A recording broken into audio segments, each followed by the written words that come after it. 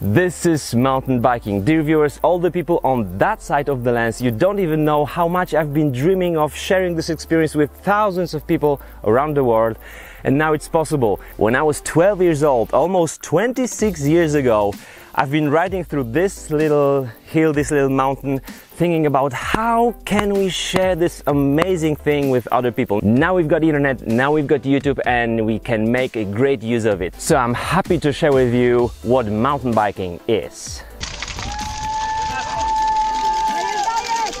This video will not only show you how beautiful mountain biking is, but also where your mountain bike can really take you and what type of terrains you can easily go through. You will also learn a lot of technique. Mountain biking, mountain bike, mountain bike. That's the bike which will take you to the mountains. It will be great for climbing. It will be awesome for going down the hill.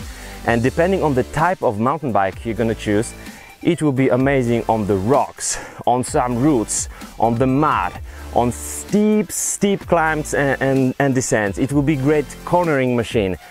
Awesome bike if you learn these techniques. What shall we start with? I'm here on the mountain. This mountain is called Bismarck Mountain. The name comes from the Germans. And I've got downhill, downhill, downhill, downhill, nothing but descents. And before you get to the mountain, you actually have to climb. So let's learn how to climb on your mountain bike. And yes, in order to actually be able to climb, you need some level of the fitness.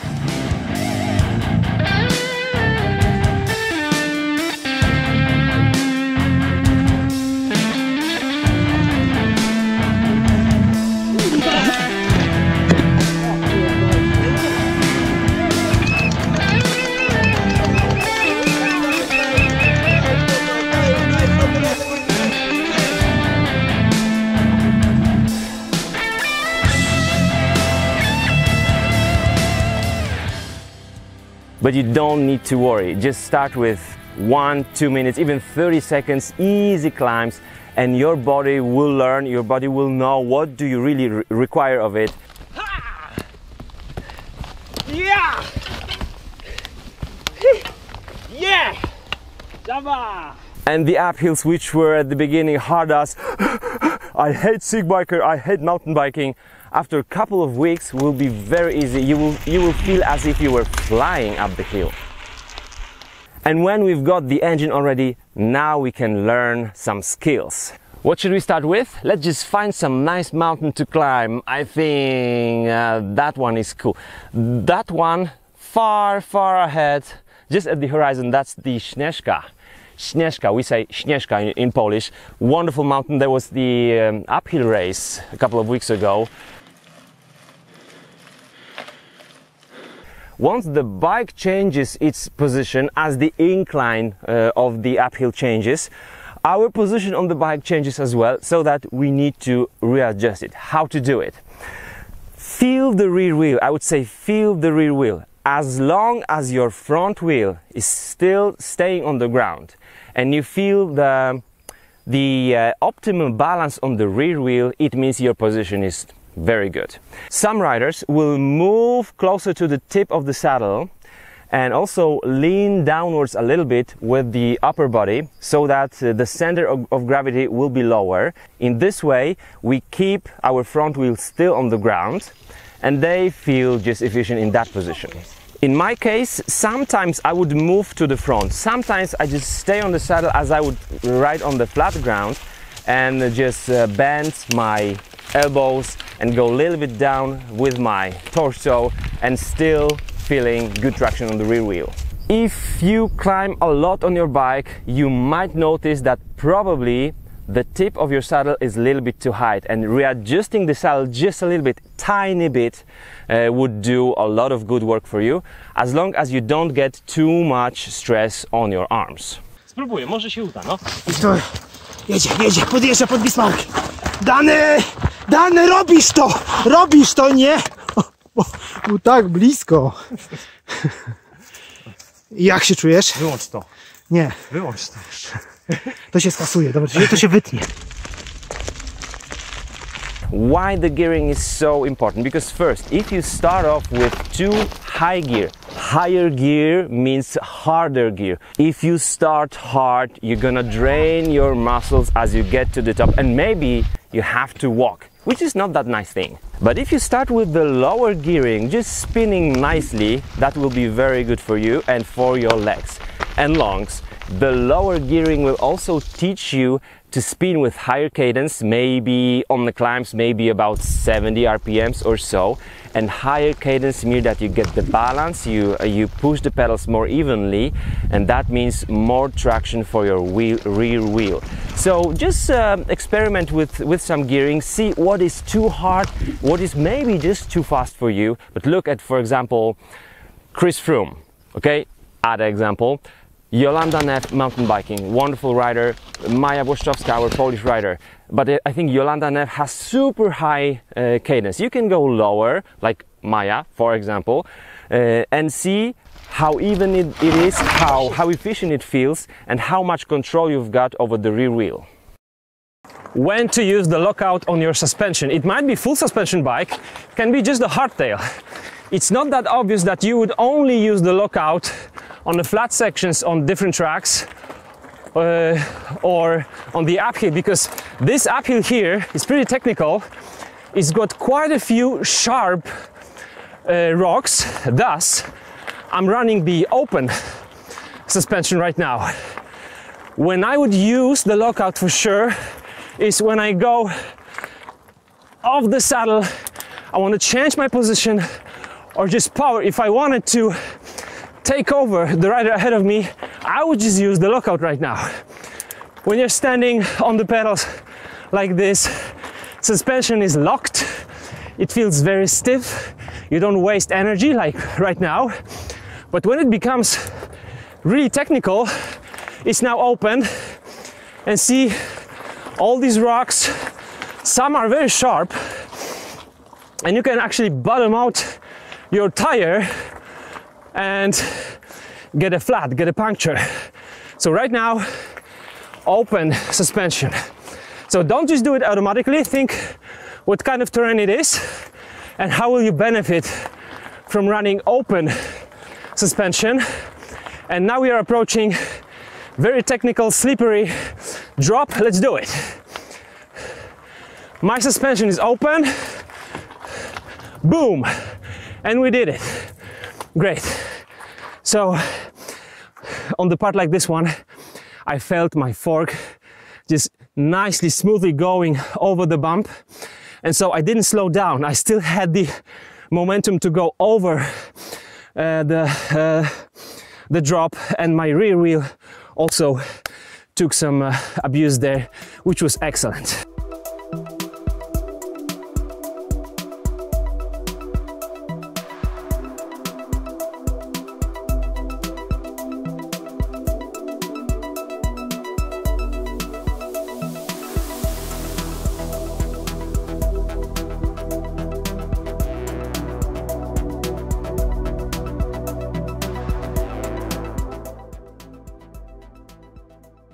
Additional question, how to go about some obstacles while we ride up the hill. It might be some roots, it might be some little rock or some slippery part.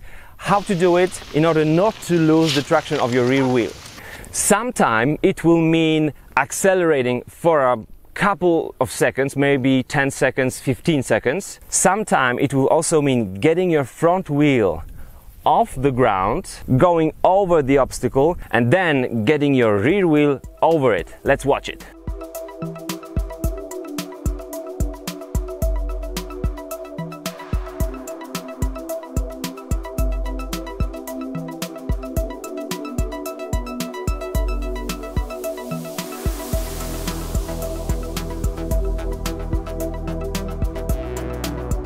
And finally, when to get off the saddle. Situation number one, when you want to attack somebody. It can be a race, it can be just riding with your buddies and having fun.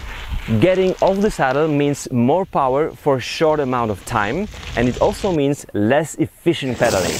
But if you want to attack, you're gonna attack mostly off the saddle. And situation number two is you get off the saddle when you want to change the way your muscles work. So if you really climb long climbs, if you are getting long hours, many hours in the saddle for that day, you want to get off the saddle sometimes. It's always different position for your body, for your core muscles, for your arms, and for everything. So just getting off the saddle for a couple of seconds, maybe 10, 20, 30 seconds once more, will be okay.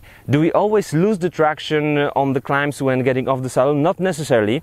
The center of our gravity goes higher, but we still can balance with our body and get pretty good traction of the rear wheel. Time for a long technical climb. Let's do this, guys. So the first thing you don't want to do is to go all out right at the bottom of the climb, because if you do it, you're not going to be able to ride nice, smooth or fast at the top, where perhaps you want to attack other guys, or if it's not a race but it's a technical top of the climb, you're not gonna have the power to accelerate, and you're not gonna be able to go smoothly through those rocks and roots. Here I've got some technical, you see, spots. There is no other way but pushing much harder. Now you can hear me breathing. That means it was a technical one. Now I can have a little bit of recovery, and then it gets steep through the sand. So once more, keep your pace. Keep your pace, look ahead, and if you see it's gonna be hard up there, you just have to accelerate. You have no other options, because you need momentum. So it's gonna be technical here, and it's quite steep, like this. Then I'm trying to go around some single routes, but if it's just routes all the way, I need to focus a lot, and that's it. Don't go too hard from the bottom. Look ahead, choose your line, and push it when you really need it. Let's try this one here. It's a single track right here with some little drops. We're gonna climb it. Hear me breathing? Yes, I am pushing. Now we've got some sand. We've got some loose rocks here. And now those steps here. Step number 1, and then number 2, and we're getting to the top. Whew. Beautifully made. Whew. Okay, this is 20% about incline. Don't start hard. I'm already on my lowest gear, trying to pedal as smooth as possible. My upper body is low. You can see my elbows bent a lot, and that's it. Just find the right track and don't do this. Be efficient. A Igor, po prostu siedliśmy mu trochę na dumę. To się nazywa duma. No i teraz będzie jechał z turbo, znaczy jechał już z turbo, ale no zobaczymy. No uwaga, Igor, ale zredukuj już, musisz mieć młynek, musisz już mieć młynek. A ty nie masz młynka chyba w tym rowerze. Nie, jestem... Nie. Nie, to jest za luźno. You! In this way we got to the top of the mountain. Now we need to safely go down, but we want to have some fun with it.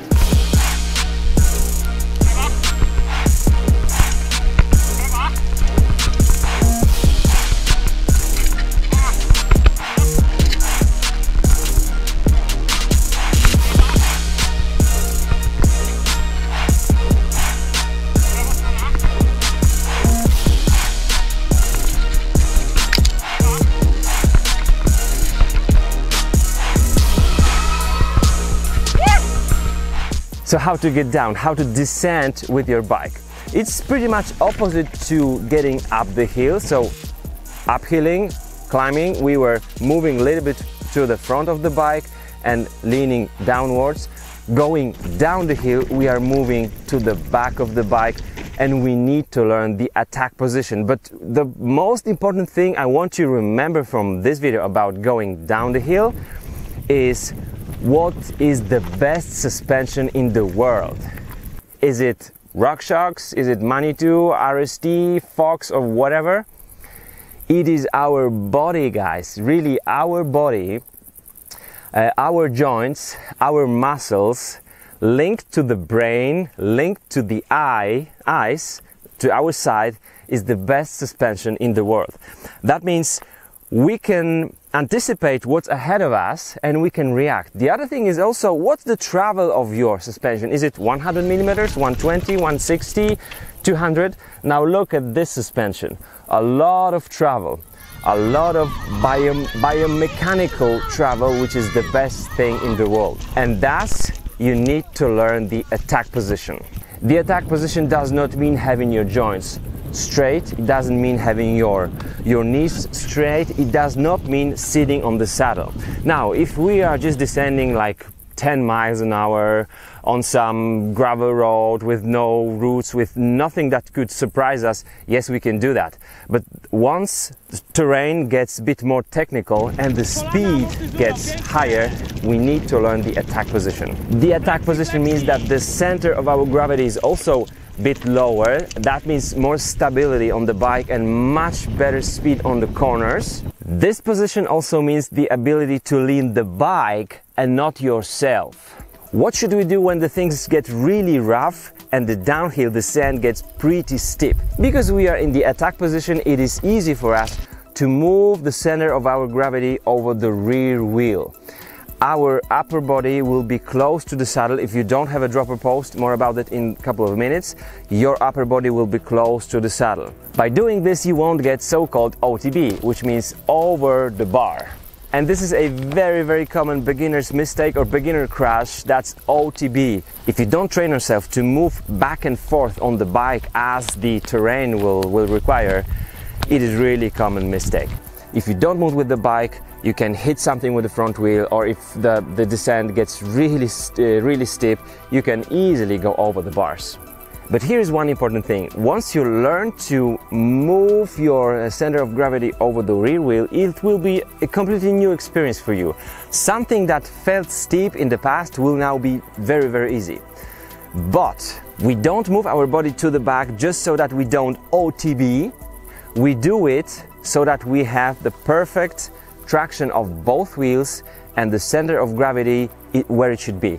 If you overdo it on some descents which don't really require moving so much to the rear, you are losing the traction on the front wheel, which is very important for the traction, for the braking. Okay, it's now time to experiment. Just go down the hill, not too fast, don't OTB, and learn what the position does to the traction of your wheels, to how stable you feel on the bike, and to how much power you have on the brakes, both front and rear. My advice to you, my friends, is that you can get as close as I'm getting to the edge of this little rocky thing, because you don't really know how close you can get to it. And since I really love mountain biking and I want to do it for the whole life, when you start to feel fear, that's very good point to stop, to say that's what I can do today. Tomorrow I'll be a little bit further maybe, but today that's it. Have fun, but don't try to break the fear. I zasiodło, za bardzo byłeś do przodu, Zibi. Byłeś blisko do OTB. O, właśnie. How fast you are in the terrain and whether or not you're gonna break the chain depends largely on the proper gear change.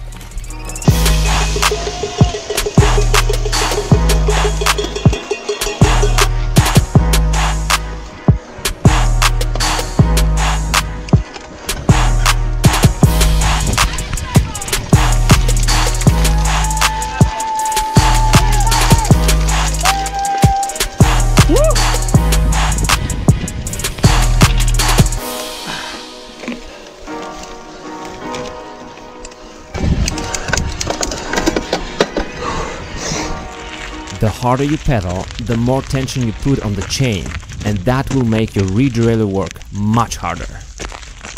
This is how to change the gears like a pro.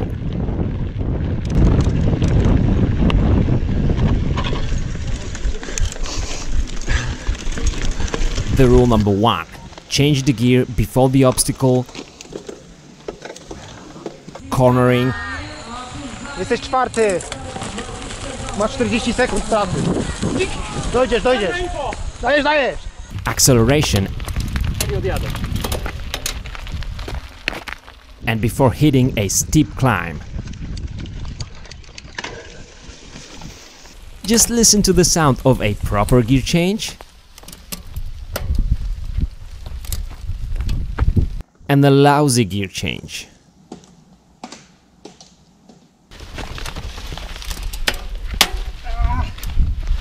The rule number 2.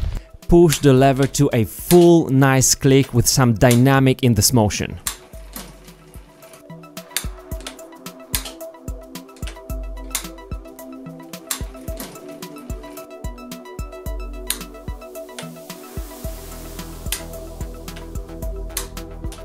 The rule number 3. If you have to change the gear while pedaling hard, for example on a long climb, try to lower the power on the pedals only for that small amount of time. When you shift the gear, hear the click and hear the sound of the chain engaging on the next sprocket. Remember, you generate the lowest power when your crank arms are positioned vertically. That might be a good moment for a shift.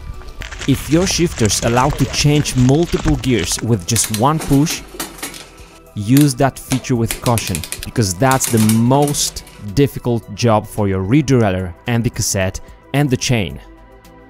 If you're riding the tray you don't know, it is always better to hit the corner with a lower, easier gear than a higher, harder gear.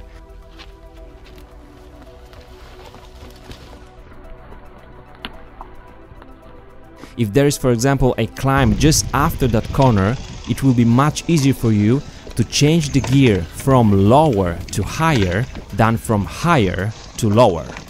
And finally, if you want to stop, you always change the gear from higher to lower. Make it your habit.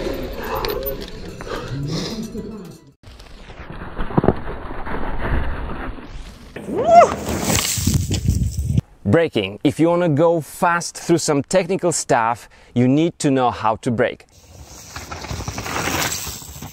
Hence, very important info. Your bike has two wheels, the front wheel and the rear wheel, and so it has also two brakes, front brake and the rear brake. In order to brake safely and efficiently, you need to use both brakes at the same time. Many beginner cyclists are afraid to use the front brake, especially when you ride off-road, like on the gravel or some slippery rocks. But if you don't use your front brake regularly, that's the problem. Then when the emergency situation comes, you're gonna just slam your brake and go over the bars. Now I'm gonna prove to you how safe it is to use both brakes on different types of terrain. We are now on the stretch of the road which is approximately 150 meters long. I'm gonna just speed up without pedaling from the last tree on the right side and then start braking just by the line I'm gonna make in a second. And then we do three options: rear brake only, front brake only, both brakes, and you will see the huge difference in the distance I'm gonna do while braking.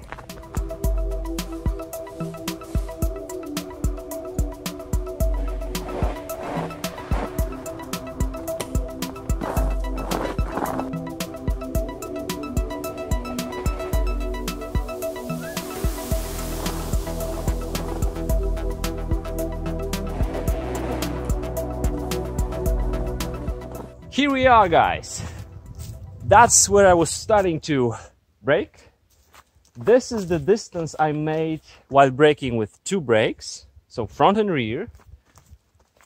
Here I stopped by using the front brake only, further, and much further the rear brake only. So if some beginner cyclists use just one brake, that's the rear brake then, That's the distance. It's a huge difference in the braking distance. You have much less safety, much longer braking distance, and also less traction. Here is the front brake. Here are both brakes. Guys, use both brakes.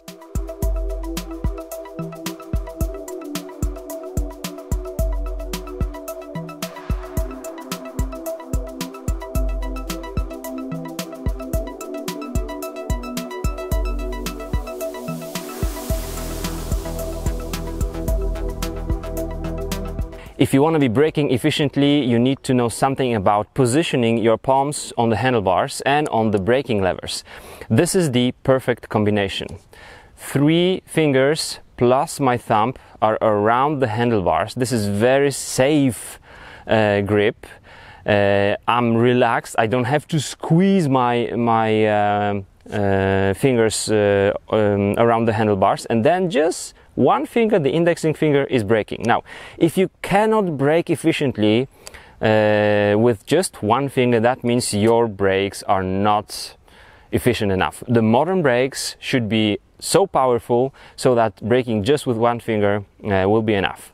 You can make the test and try to carry some load with 2 fingers and the thumb, and then the 3 fingers and the thumb, and you will see that in this way you can carry tens of kilograms. In this way it will be much more difficult. So if you want to brake with 2 fingers and have such a grip around the handlebars, you will get fatigued much quicker, and you don't really need those 2 fingers right here. So 3 fingers plus the thumb and the indexing finger here. That's the ideal position. And so, try to brake before the turns, before the obstacles, before some very slippery part of the track, and usually avoid skidding.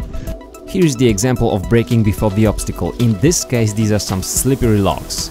We brake before hitting the obstacle, then we release the brake, and if needed, you can continue braking after the obstacle.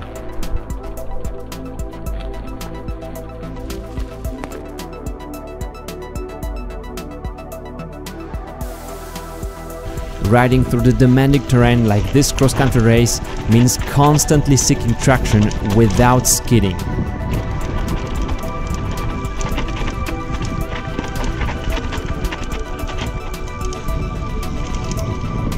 Some serious braking when your wheels don't have a lot of traction, like slippery roads or mud or any wet condition on the track, can mean that you lose the traction completely and then you crash.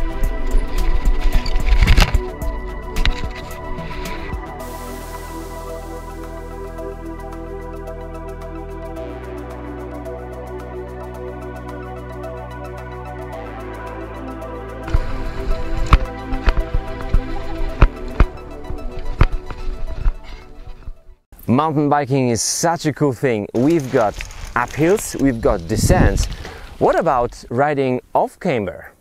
Riding off camber is actually a great exercise because we need to be more flexible on the bike. So that's one thing you will learn.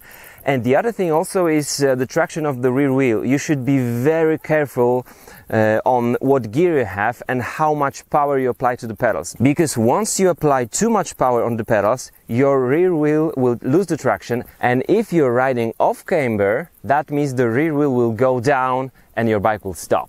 Don't worry too much. Your tires will normally have more traction than you think. Just don't do any crazy things. Try to go straight off camber, and that's gonna be not only fun, but great experience.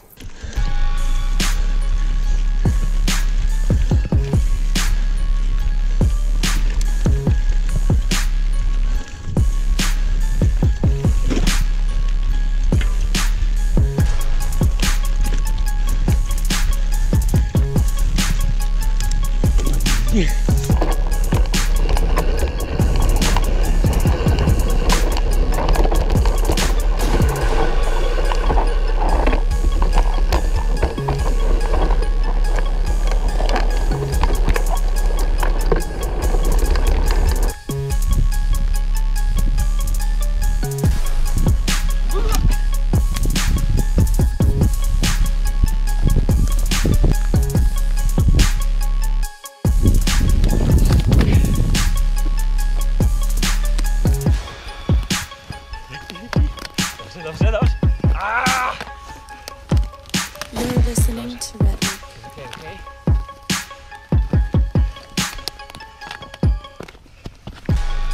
This was extremely difficult. Technical climb.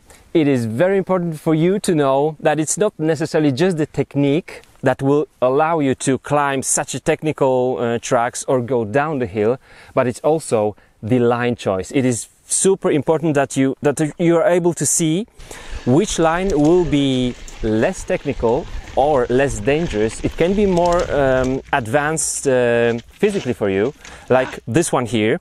You will see that I was trying maybe 3 or 4 times to go this line here, the right one, but there's many rocks, and 1, 2, 3 of those are difficult for the rear wheel to go over.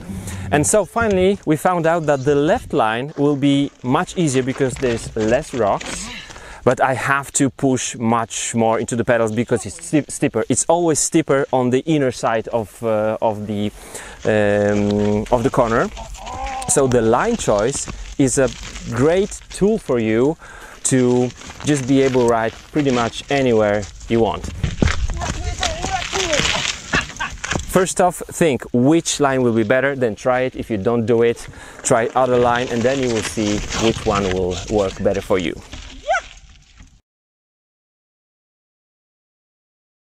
As you can see, this is pretty nice track. We are going through some forest trails, a nice one. There were some descents, there were some uphills, not super technical ones, but if you only focused on the corners here, you could really make up a lot of time, and it was all about taking the corners wide. So wide enter into the corners and also the wide exit from the corner. Alright, let's see what's happening right here. Most of the riders, you can see the tracks, are riding on the right side of this really wide fire road. So this is the internal track of this corner, and then they are going from the internal to the internal or to the external. I'm going really wide, so I'm coming to the corner from the left side, then I'm cutting the corner, and then I go once more to the left side, so to the external one. The point here is we are not trying to find the shortest track, but the fastest line through the corner. When we compare 6 laps and myself 6 times going through those same corners, I'm not always being close to the perfection here, but going wide through the corner, so just having higher speed than my competitors is always saving me a lot of time. Here we have yet another situation. Here is the technical descent, very short one, but once more you can see the tracks of most of the riders here. They are coming from the inside line and braking, so losing the speed, and then they exit the corner on the right side, so on the inside once more. I was trying to just gain speed and keep the speed through the corner, going from the inside to the outside here. Maybe not each time I've been doing that was really good, but I would say 4 out of 6 laps I would really save time here.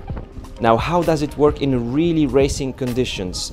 It's not like you will be just adding those seconds from the corner to the corner, but the guys that lose the time on each corner, they lose energy, they lose power in order to get back on your wheel. So it's a really shame I didn't have my rear camera here, because each time I could hear those really sprinting in order to get back to my rear wheel, and then on the next corner they would lose it again. So really those, let's say 4 or 5 corners on the 6 laps, that would give me like 20 corners, about 20 corners, and few seconds, 4, 5, 6 seconds on each corner.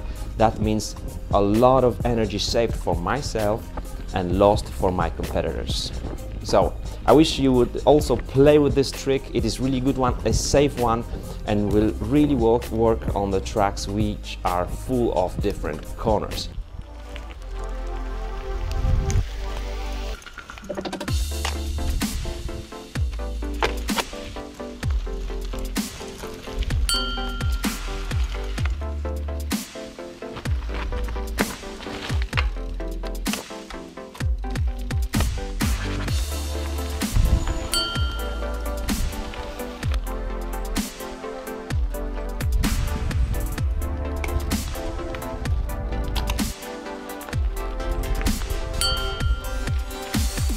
No i gdzie oni mi zjali? Dobra, tu trzeba, widzicie, tu teraz się zastanawiam. Zastanawiam się, którędy. To mi czas zabiera.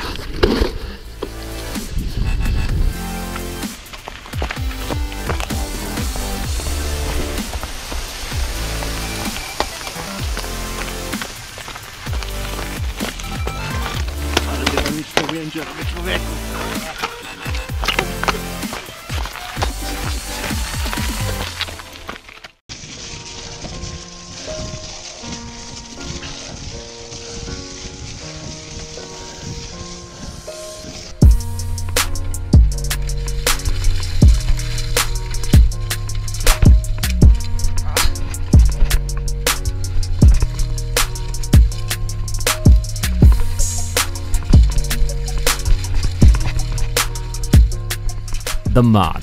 The mud creates two main problems while riding the bike. First off, it slows you down because it's boggy.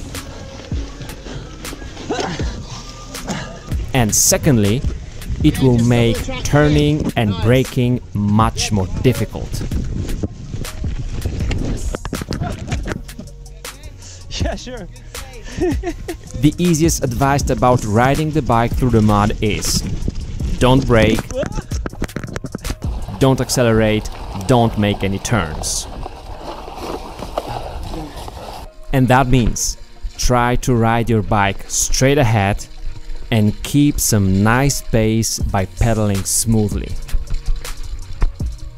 So when you hit the muddy terrain, look ahead, pick your line and try to stick to it.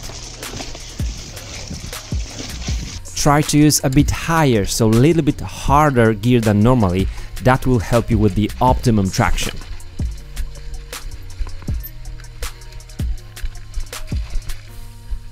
Grinding through the mud is an excellent test of your balance and coordination. Exercise it by repetition.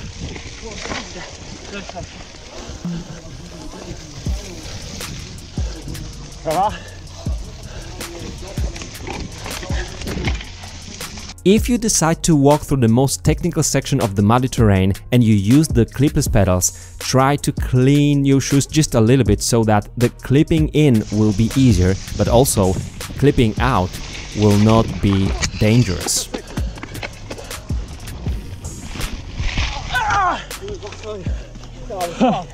Nie masz o to wpływu, stary.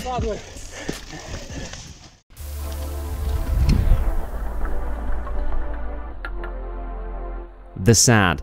Welcome you all, guys. This is my area where there's lots of sand, there's lots of sandy trails, and this is my lovely Fazzy. We've made some material for you with Fazzy so that you know how to negotiate those sandy cross-country tracks, but also just some trails where you meet this kind of ground, which can be demanding, challenging, but also so much fun. Two things to know. First off, much less traction and much higher rolling resistance. And so you need to learn three things: how to keep momentum, how to balance, and what gearing to choose.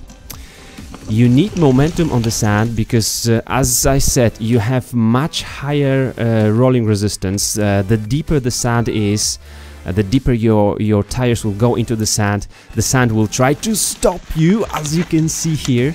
So momentum is crucial. The thing is, you're gonna be afraid riding through the sand. You want to do it maybe with the lower speed, but you need that speed.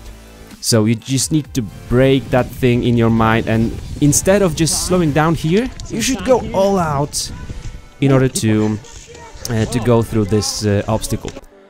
It's not that easy, so you need the second thing, which is balancing. Learn how to balance, because that's why we're gonna be doing some mobility exercises on the bike. If you can react to what crazy things your wheels can do on the sand, then you will be able to balance. You will be able to choose your line and not be surprised. Like here on this corner, you can see, guys, where there's even a little bit of sand. This is the sandy track. This is the MTB marathon.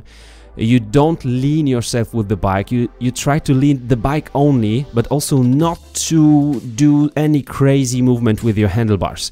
You need to be very, very smooth. Try to go straight if possible. because sand can be like ice once you lose the traction. When you crash on the sand, it can really not be that soft as it looks like. So first, momentum, second, balancing, and third, right gearing. If your gearing is too low, right here, you can see I'm grinding through it, I don't have the momentum, so your wheel should spin. You want to have traction on your rear wheel. Now I'm showing you the low gearing, too low gearing. Just look how it goes for me now. There's lots of grinding. You don't want to be doing that. And now I'm keeping the right gearing. So it's higher gear right now and it feels much better. So balancing, momentum, and the gearing is something you want to learn, you want to think about on the sand. And one additional thing to have in mind, to keep in mind, is when you are riding with other riders. So there's plenty of riders riding through the same trail, they will leave some marks on the sand, and it's very good idea to ride through the one left by somebody just ahead of you. But remember, it will be more difficult to keep balance. You're gonna be faster, there will be lower rolling resistance there, but it will be more difficult for you to balance on it.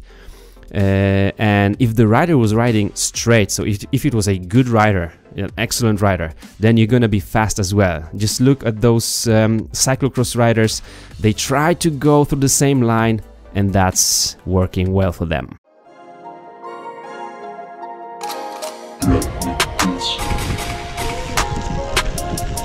It's time for the rocks, and remember one main thing about them: the rocks are hard.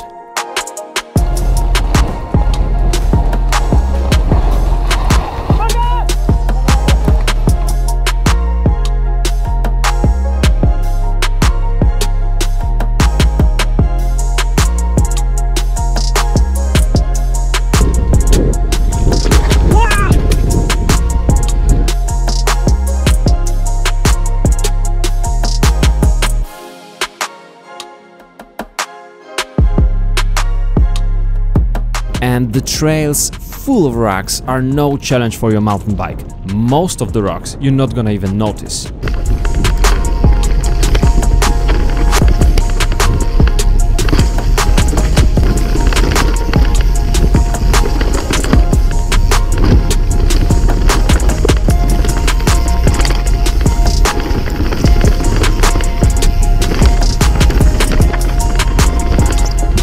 Yet, all the rocks that stand out from the ground, or the boulders, might be tricky.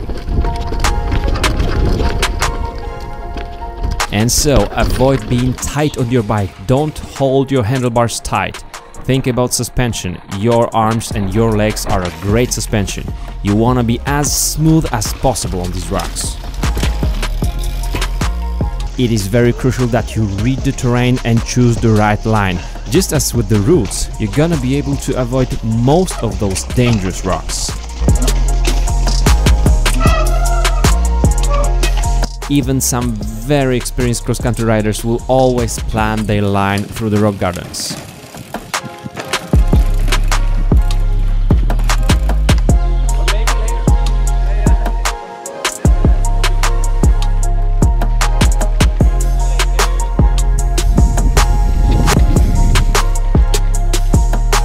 And then they analyze the video. And so, use your arms and legs as the suspension, try to ride smoothly, keep your pace, look ahead, plan the line, repeat.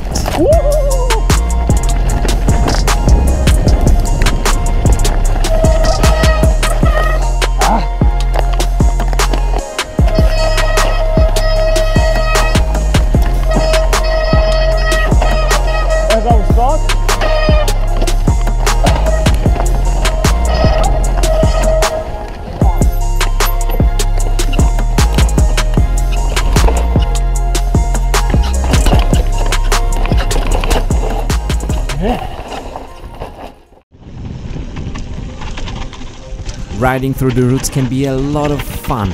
and your mountain bike is capable of doing it.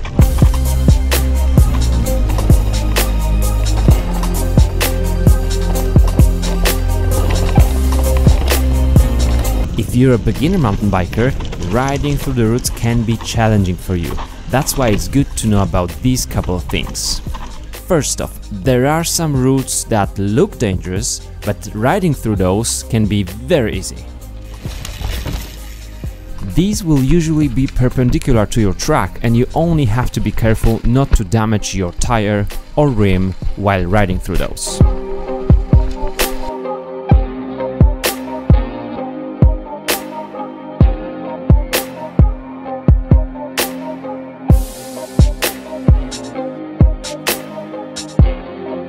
Other routes that will be easy for you to tackle are those you can fly over or simply avoid.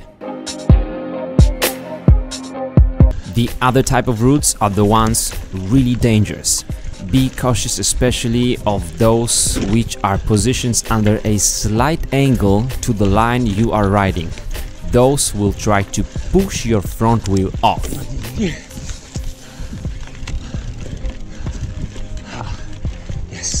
Can you see all these routes? This is like a slight descent with here maybe around 20-25 kilometers per hour of a speed, and that's where the full suspension bike will have the advantage, because some of these routes are actually pretty deep or large, and they can really like change the line you are riding with your bike, can push you off the track even. So full suspension bike here wins.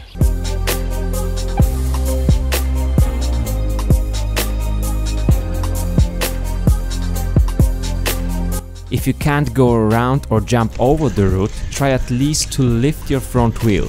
In that way you're gonna keep control of your bike, and it will be easier for the rear wheel to navigate through the route.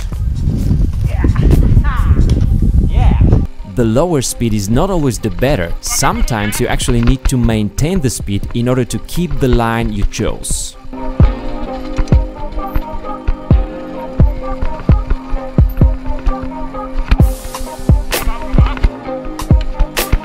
And remember, hard braking on the roads will often mean losing traction. Let's sum up. Riding through the routes, look ahead, plan your line, jump over the obstacles you can jump over, or bypass those you can bypass. Otherwise, have fun.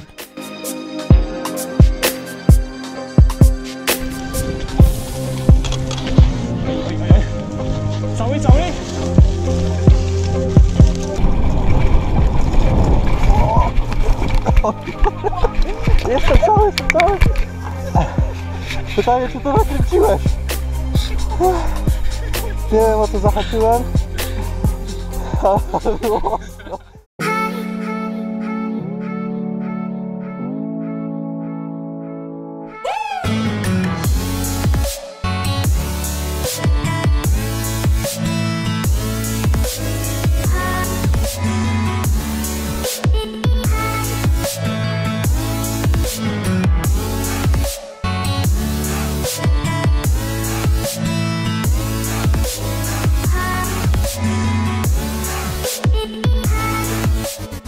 You can wheelie on pretty much any bike, full suspension, rigid, hardtail, city bike. We're gonna start with 3 tips on how to wheelie, which I haven't found on any wheelie tutorial online, which are crucial in my opinion. And then I'm gonna show you step by step how to do the wheelie process, and there you're gonna find 5 tips. Tip number 1, braking with 1 finger only and having all the rest fingers on the handlebars. And some of you will probably think, what does it have to do with riding on the rear wheel? Well, you're gonna be repeating my exercises over and over again for 7 days, with some days off maybe.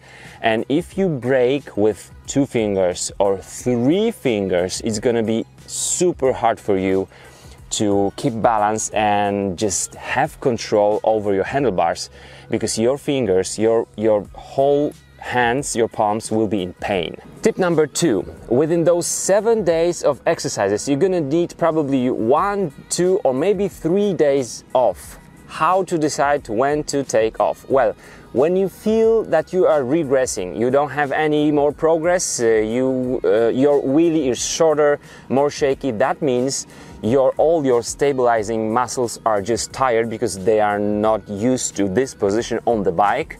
So do day off. Maybe after 2 days of exercises, day off. After another 2 days, day off. It's gonna boost your wheelie learning a lot. Tip number 3, extremely important.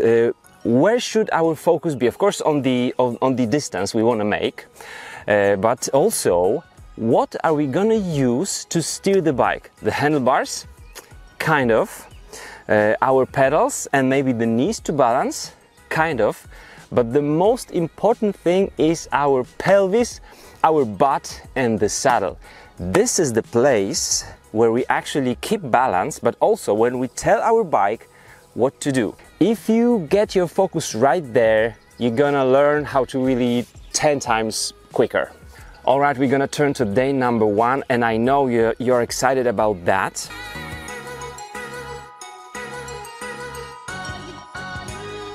And so on day 1, find the right place. It can be a tarmac road if it's safe, but some really smooth grass would be ideal. Some gravel, kind of a fire road would be okay. But the important thing is that it's slightly on the slope. So you're gonna be going up the slope just a little bit, not to get too much tired, too tired, but just slightly up the hill. Why so? Because if it would be just a flat road, it's going to be much more difficult for you to balance back and forth, because your rear wheel will be just speeding up, and then you are abusing the rear brake. If you're going slightly up the hill, just by applying a little bit more or less power on the pedals, you're gonna be able to find that balance. So the right slope and the right ground. Still day 1, but tip number 2, don't use clipless pedals. Tip number 2, as I said, you can use any bike, but if you have many bikes, use the one with the shortest chainstay. So the distance between the axle of the rear wheel and your bottom bracket, the center of your bottom bracket. Also, if you have higher handlebars, it will be easier. If you have low handlebars, like very extreme cross-country bike, it will be a little bit more difficult, but still doable. But this distance, the shorter the chain stays, the better, because you're gonna sit lower and it will be easier for you to get the bike into the wheelie position. Tip number 4, your seat height. I would recommend having your seat height little bit lower than you normally use. You don't just slam the saddle completely down, because then the pedaling won't feel very natural, but a little bit lower than you normally use will help you with balancing, because your center of gravity will be a little bit lower and the pedaling will still be quite efficient or comfortable. You don't need to use dropper post, you don't need to buy a dropper post, no, just get your saddle like 2, maybe 3 centimeters down. That's what you need to know in order to start learning wheelie day 1. And then day 2, you still focus on your sit bones on the saddle, but also try to see what's going on if you move your handlebars to the right and to the left. It will depend on the geometry of your bike and the weight of your front wheel and the fork, but also try to balance with your knees and see how it goes. Then try to combine moving of your handlebars and the knees, but first off focusing on your pelvis on the saddle. After day 2, you know everything you should know for learning how to wheelie. Some decisions to make right now is to choose the days off. Maybe after 2 days of training, day off, and then after another 2 days of training, you need day off. You need to start each lesson, each exercise with fresh muscles. If you are not fresh, just call it a day and go home, because it will be very, very discouraging for you. Be fresh, have fun, that's what wheelie is all about. If mountain biking, then probably you will also consider buying clipless pedals. Why clipless pedals? What they give us, what they take of our ride. Maybe the second thing first. Disadvantage of the clipless pedals is that you're not fully free in the way how you put your feet, your shoes on the pedals. And also in emergency situations, you need to have the technique, the skill to dismount and just stop safely. But on the other hand, the clipless pedals will make you the rider bicycle combo, which can get so much faster through different obstacles. You can also be faster on the climbs. So if you ride on the terrain regularly, something more than just the forest, maybe some trails, single tracks like this one, consider purchasing clipless pedals. They will be safe for you if you know these couple of tricks. Tip number 1. If your clipless pedals do have the tension adjustment, set it to the minimum. That will mean that clipping in and clipping out will be easy. This is how the adjustment could look like. Shimano pedals, this is the XTR. Most, if not all of the pedals from Shimano will have 2 screws right there on both sides for both sides of the pedal, because this part will clip or will keep your cleats in place. This one and this one here. You can see some small minus and plus. Plus means more tension, minus means less tension. You just use small Allen key. I believe this is the 3 millimeters right here. You see, more tension, less tension. If you're a beginner, just adjust it all the way to the minimum tension, because mounting and dismounting will be much easier. It will be safer for you. There are also some special cleats for newbies, but if you have just the regular one, it's okay. Just set it to the minimum. Tip number 2.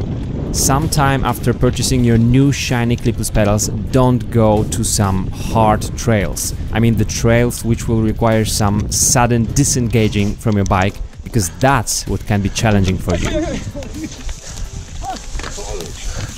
Żyjesz? I powolutku, pyk, pyk, tylko tutaj się zmieści na środku. O, patrz! Ale daleko pocisnąłeś. Sfilmowałem. No to dobra, jedzie Zibi. Zibi, wypinaj się zanim zaczynasz lecieć, błagam, już to widziałem tyle razy. And finally, exercise engaging and disengaging from your bike, and it will become a habit for you after a week or 2.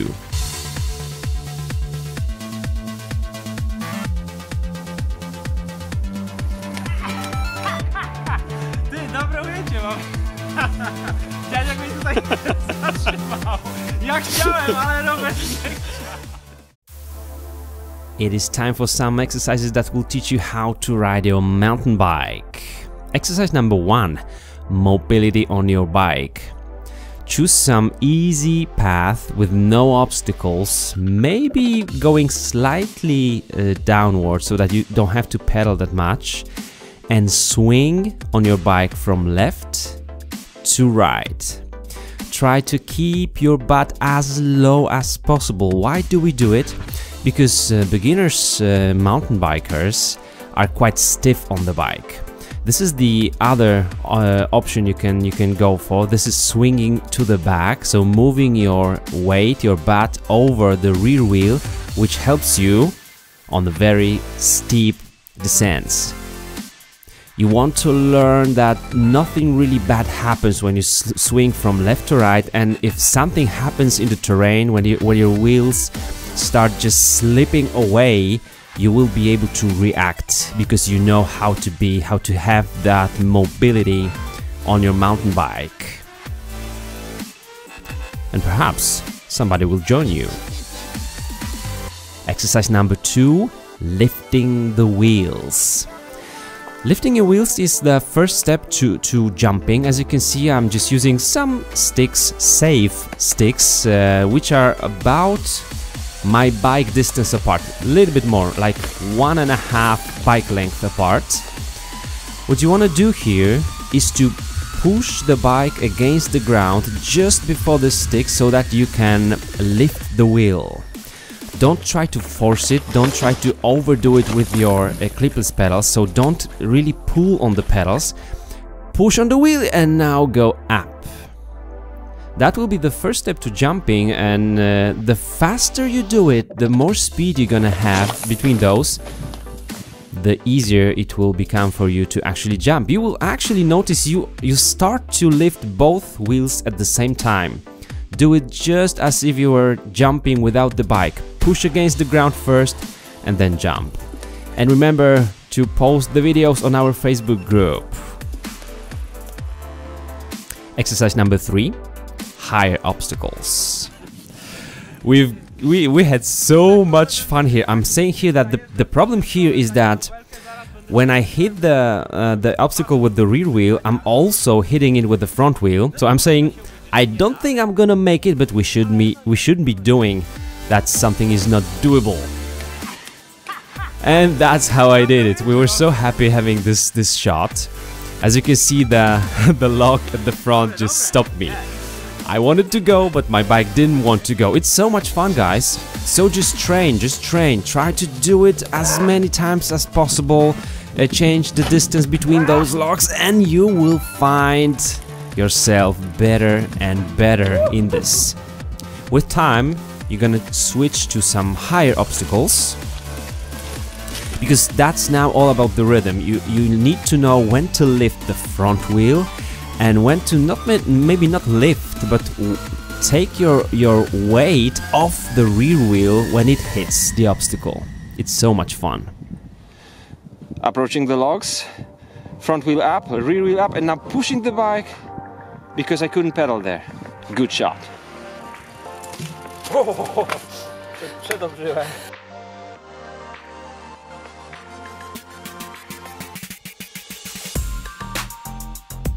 Lift, push, and go. Exercise number 4, tight turns, called slalom. Find some trees or other obstacles. That might be rocks on the ground or anything. You can mark something on the ground. The closer these are to each other, the tighter, the more tight the turns will be. And so you will learn the pivoting, where actually your bike is pivoting while turning, and you will learn how wide your handlebars are. Combining different obstacles, that's exercise number 5. Let's try to connect 2 obstacles, the off-camber and the roots here. These are icy slippery because we've been going through these many times. This was a marathon race right here, the track. So the off-camber will already try to put me out of balance, and when I'm out of balance, hitting the roots, there's no chance I'm gonna do it. So I'm gonna try to keep my line and keep my pace, my speed not too high, just not braking, not really turning. And then when I hit these 2 here, I'm gonna lift the front wheel, and that's the spot where the front wheel wants to stop because we have another cornering. So balancing here is crucial because I'm gonna lift the front wheel, and then I'm gonna apply a lot of power to the pedals so that I can keep my momentum through this one when the rear wheel hits it, and then I'm gonna make it.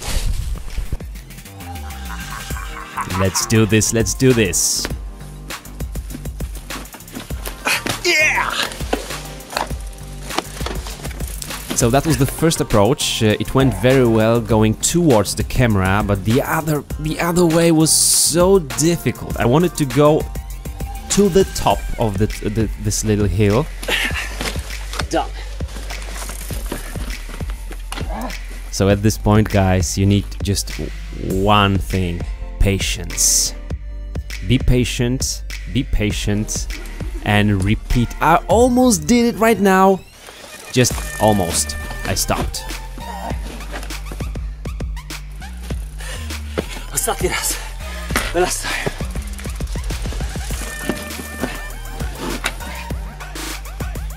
Muszę to zrobić.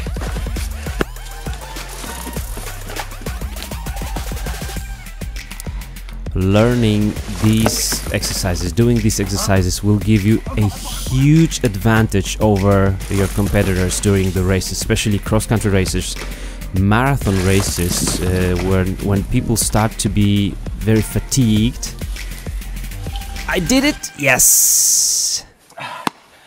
I found the place which was challenging enough, and that's what all the MTB drills are about. We did it!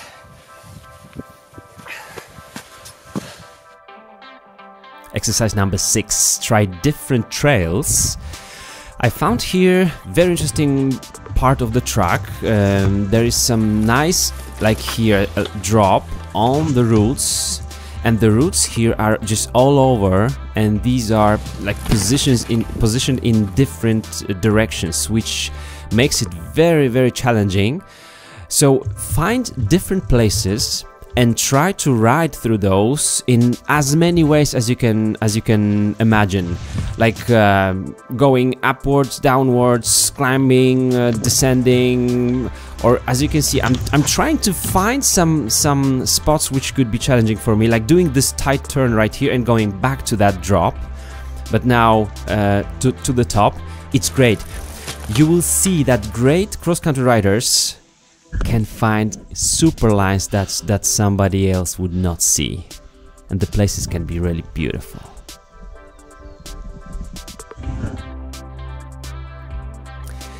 Balancing. I don't have to explain here anything, just watch it.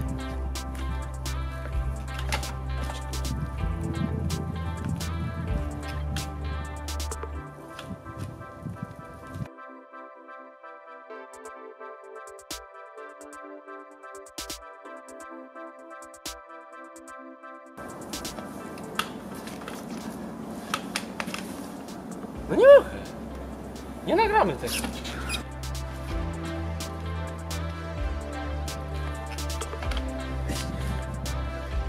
No bo już się ściemnia. Co się ściemnia?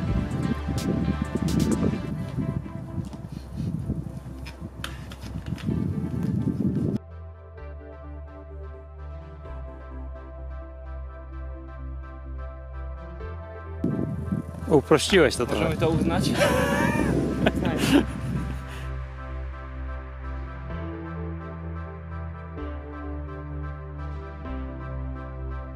Na tym podjeździe mamy kilkaset mniejszych i większych, o kurde, głazów. Dobra, czekaj. Dobra. Ale rysa. O kurde.